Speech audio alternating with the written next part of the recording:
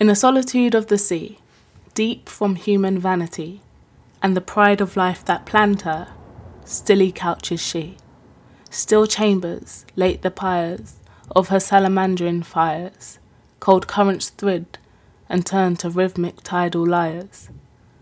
Over the mirrors meant to glass the opulent, the sea worm crawls, grotesque, slimed, dumb, indifferent.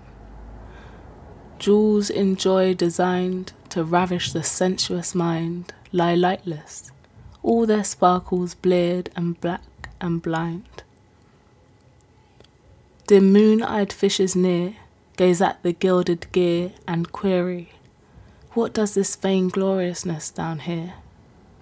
Well, while was fashioning this creature of cleaving wing, the imminent will that stirs and urges everything, prepared a sinister mate for her, so gaily great, a shape of ice for the time far and dissociate. And as the smart ship grew in stature, grace and hue, in shadowy silent distance grew the iceberg too.